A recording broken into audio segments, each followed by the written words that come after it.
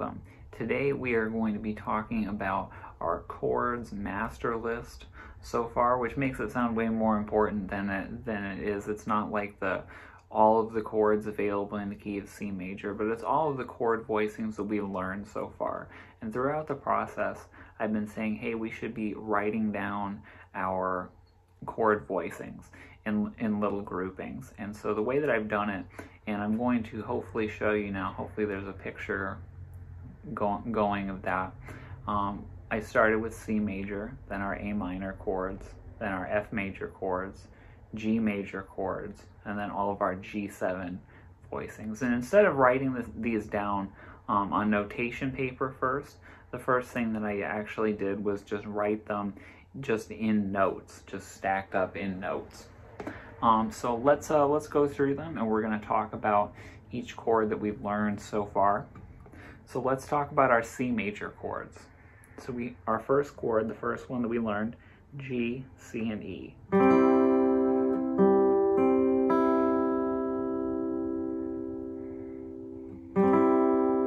That's from like Red River Valley. We've known this chord for a million years at this point. Our second chord is E, G, and C. This is like the middle part of our full voicing for C major. This is the top.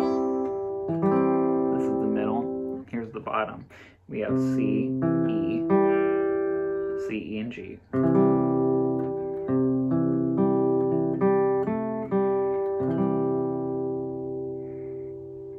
And all together, and then we have our full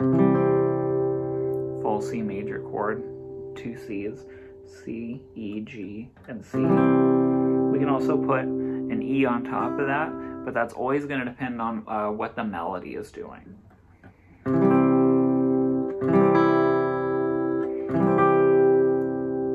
And then we also have that G available up top. And if you remember a million years ago when I was telling you about playing the G with the pinky finger, now we're starting to see. Now we're starting to see why I was asking us to be able to play G and D with both the ring finger and the pinky finger. Now let's check out our A minor voicings. So again, we'll start from the top. We have A, C, and E.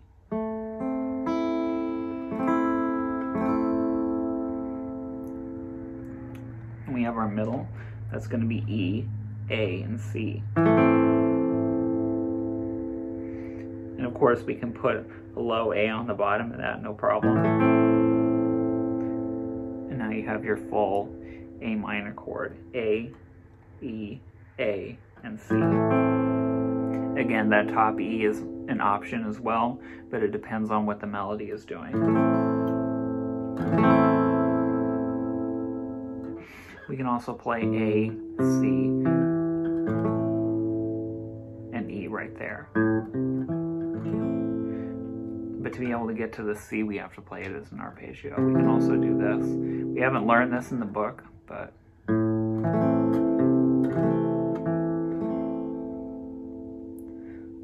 there will be more on that later. So there's our A minor voicings. Now let's look at our F chord. We only have a couple of these, but let's start at the top again. So we have A, C, and F. And the C and the F are our small bar. A, C, and F. Then we also have F, A, and C. And we can combine these into another four-note voicing, F, A, C, and F.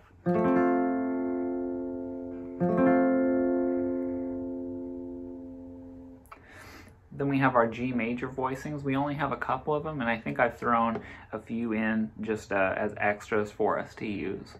So we have G, G, B, and G, G, B, G, B's. Then we have D, G, and B. All open strings, no problem there. As far as a little arpeggio descending, we can also do this. D, D, B, G, D, B, G, B's. Sorry about that, it's just kind of funny to me. And then as far as a couple of extra lower voicings, a few things that we can experiment with. B, D, and G. We can also put a D on top of that.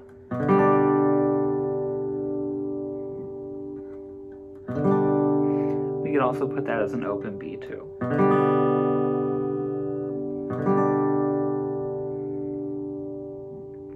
So there's our G major.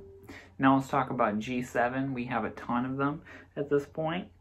So let's just start at the top. G, B, and now F.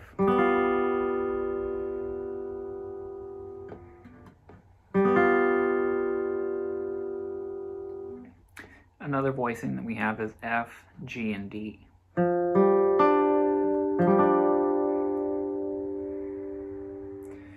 We can release that D and have an open B in there. F, G, and B.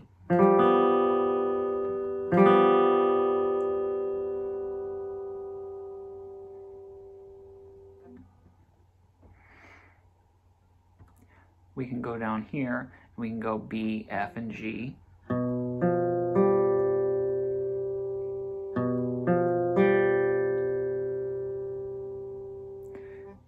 And of course, one of our full voicings for this, there are again going to be a ton of them. B, F, G, and D.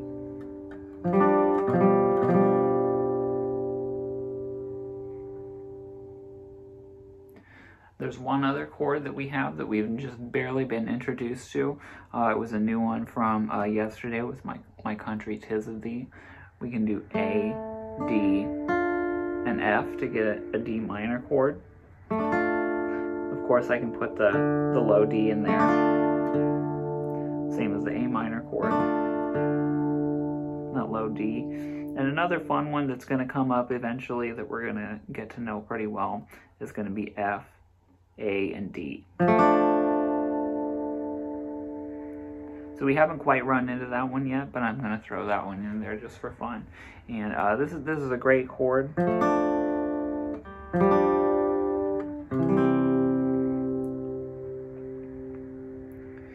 It's great to see, again, those chords that share voicings, or that share voices.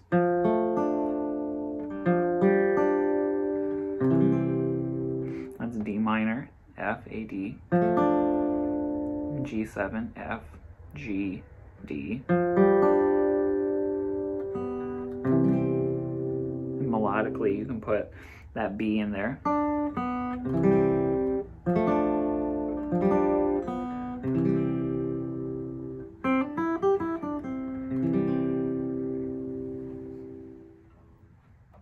So it's great to be able to start experimenting with these chords and starting to see where chords start sharing voices. We've been talking about this quite a bit between C and A minor. There's only one note difference. In between our D minor and our F,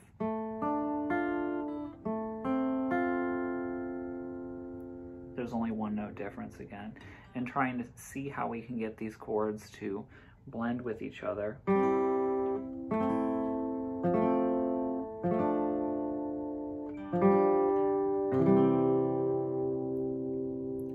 That was out of time, but just trying to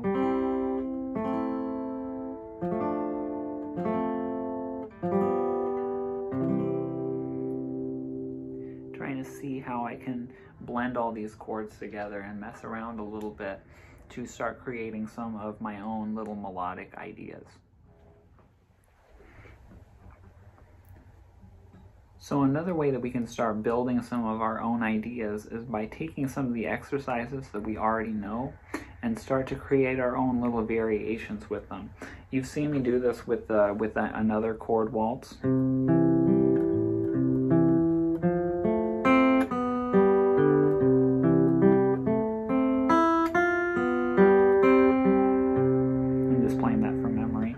But if we have that,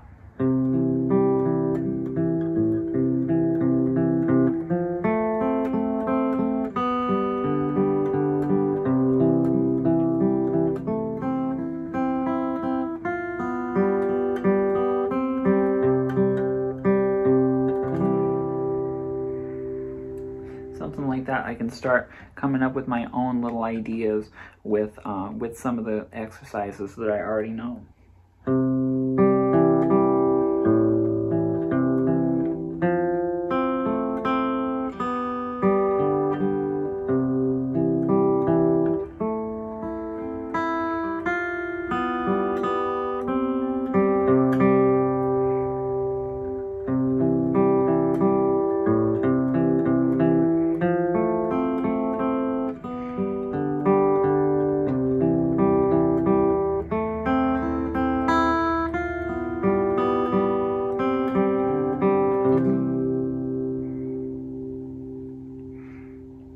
I can also take something like the builder.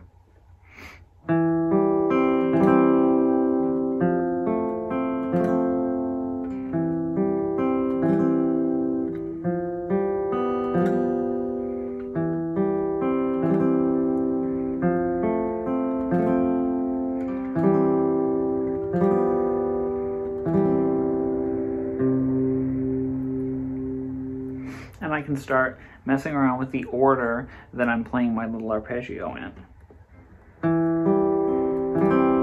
So it opens like that. What if I just played it down?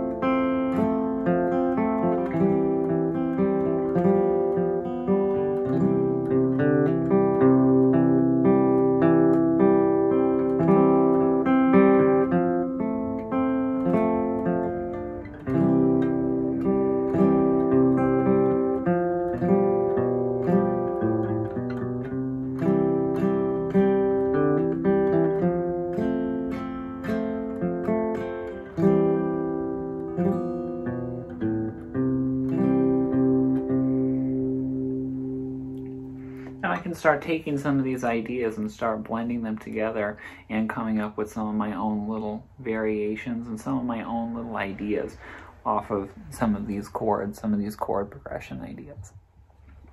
So now comes the really exciting part. So I'm always talking about how we should be messing around with how these chords move together and coming up with some of our own little ideas. Now's going to be the time that we're going to start trying to write down some of these ideas as well. So that's going to be a portion of what we're going to be doing next week, is coming up with our own little chord songs. So for you today, I have 3 of those written. I believe you heard me play one of them at the beginning of the video, but I'm going to play all 3 of them that I have written for you, and that's going to be a lot of fun. So here we go.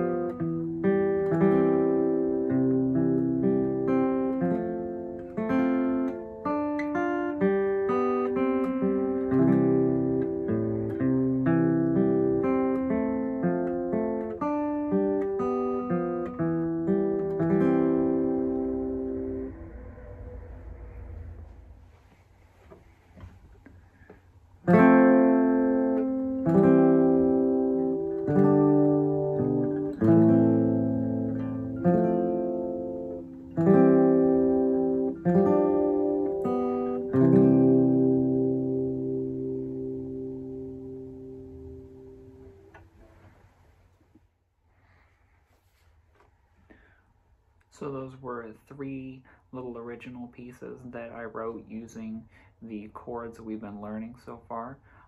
So for our next little thing, I would say take some of the pieces that we've already been working on and find your own little variations of them, and then start exploring where these chord voicings go, where your ears take you with them.